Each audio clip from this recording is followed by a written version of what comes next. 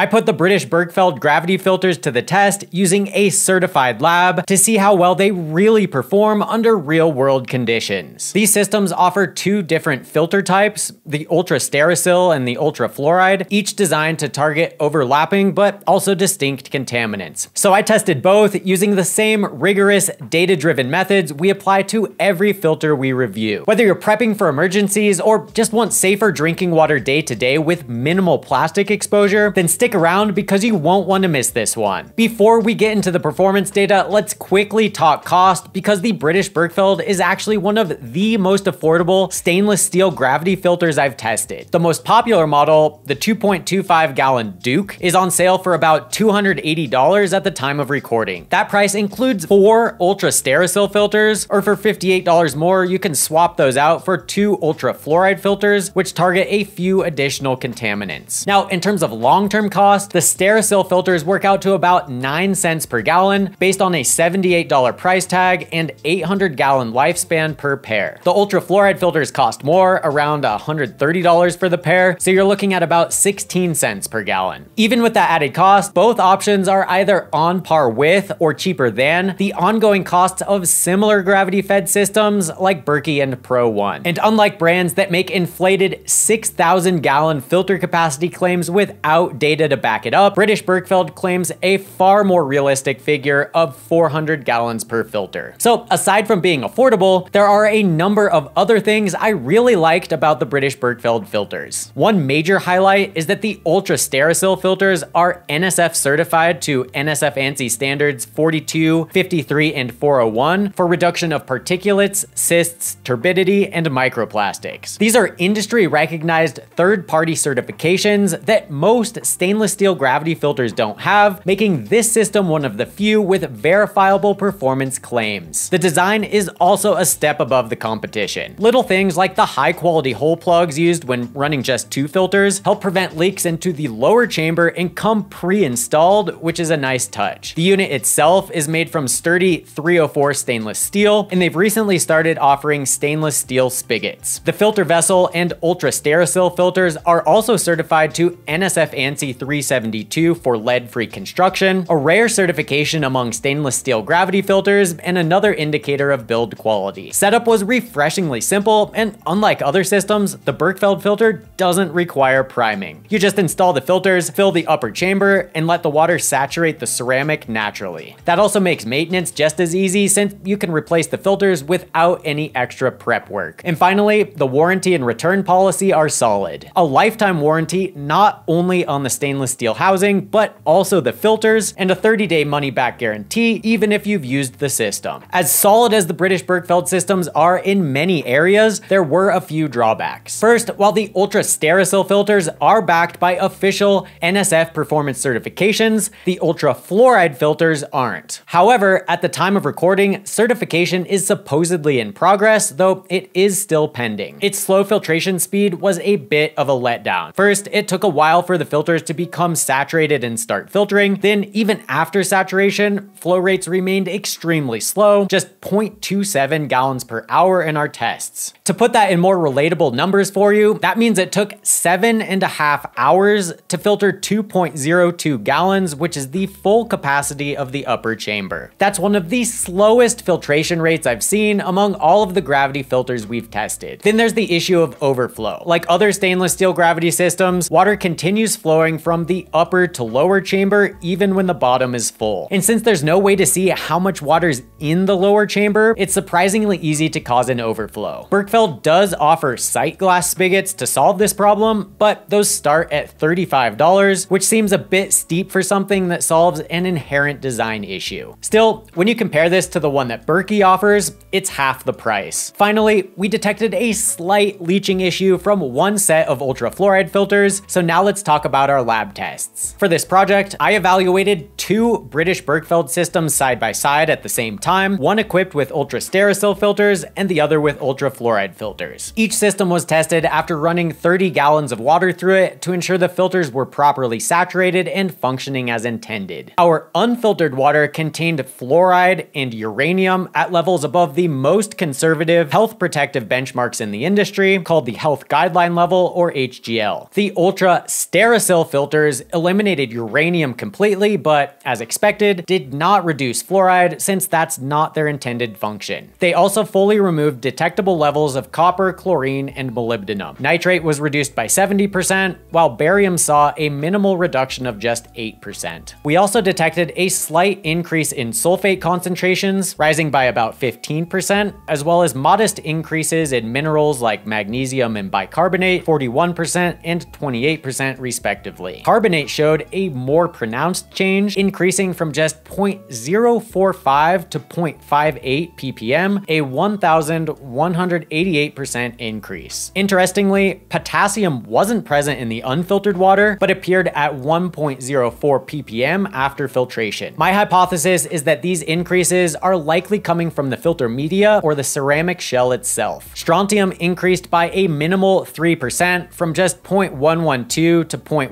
ppm, well below the HGL of 3 ppm. Now, the ultra-fluoride filters gave us some unexpected results. As anticipated, they consistently removed 100% of all detectable fluoride across all 3 rounds of testing. And yes, we tested the ultra-fluoride filters 3 separate times. Here's why. In our first test, aluminum showed up in the filtered water at 0.689 ppm, just above the HGL of 0.6 ppm. Based on what we know about the filter design, our hypothesis is that this aluminum detection is actually activated alumina, the filter media that's used inside the ceramic shell for fluoride removal. To investigate further, we conducted a second test using a completely new pair of ultrafluoride filters. This time, we initially only ran 10 gallons of water through the filters before testing. I wanted to see if activated alumina washout would actually be increased as less water had flowed through the filters. In this test, aluminum was already present in the unfiltered water at 0.131 ppm, but was not detected post-filtration. So the new filters did not leach aluminum, and this suggests that the issue in test 1 was likely limited to that particular set. Something else I want to mention here is that if aluminum leaching is a pervasive issue, it will be identified during extraction testing, which is part of the NSF certification process. For a filter to get certified, it's not only tested for its contaminant reduction performance, but also to make sure it's not leaching any unwanted contaminants from the filter itself. And I actually reached out to the NSF to confirm that aluminum is indeed one of the contaminants that the lab looks for during this extraction testing. So this is definitely something to keep your eye on, since the ultrafluoride filters are currently undergoing testing for official certification. Once we see that they obtain certification, we can be confident that aluminum leaching is not a pervasive issue with these filters. Now, something else unexpected was detected during the second test. Dichloromethane, or DCM, a volatile organic compound, was detected in the filtered water at 2.16 parts per billion, even though it wasn't detected in the source water. Given how slowly these filters actually filter the water, the presence of a highly volatile compound like DCM was unusual to say the least. So I worked closely with the lab to rule out any cross-contamination, carryover, or equipment error by reviewing the quality control checks and previous samples the equipment had been used to analyze. But given that the detection of 2.16 ppb was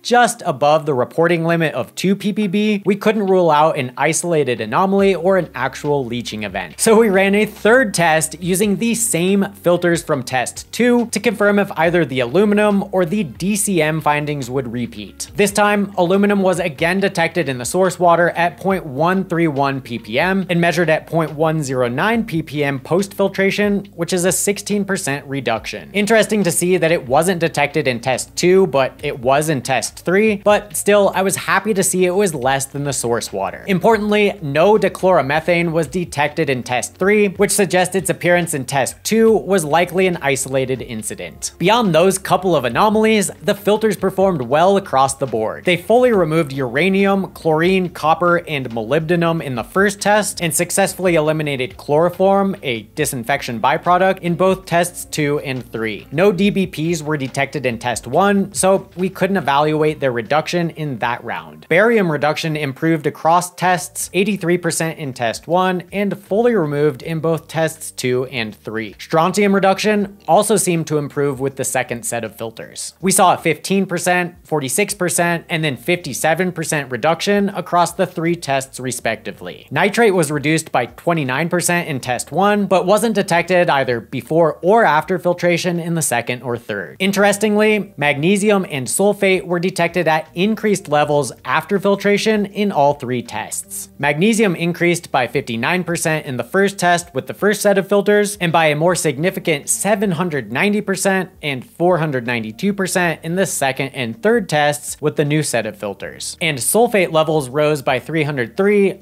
341, and 213% respectively. These increases suggest that these substances are likely being introduced by the filters themselves, either from the filter media or the ceramic shell. Now, magnesium is a beneficial mineral, so its presence really isn't a concern. And while the percent increases of sulfate might seem dramatic, concentrations remained well below the health guideline level of 500 ppm at 32.7, 44.1, and 31.3 ppm respectively. Similar to the ultra Sterasyl filters, we also saw carbonate concentrations increase with the first set of filters in test 1 by 188%. But interestingly, in tests 2 and 3 with the new set of filters, carbonate decreased by 88% and then 91% respectively compared to the source water. So after putting the British Berkefeld through extensive lab testing and real-world evaluation, do the pros outweigh the cons, and who would I recommend it for? The system offers strong value for the price, especially when you factor in its sturdy stainless steel construction, minimal plastic components, NSF certified performance from the ultra Sterasyl filters, and lower long-term maintenance costs compared to many of its competitors. It's one of the few stainless steel gravity systems to hold official certifications for contaminant removal, which gives it a clear edge over the more expensive systems that rely solely on unverified, sketchy testing and marketing claims.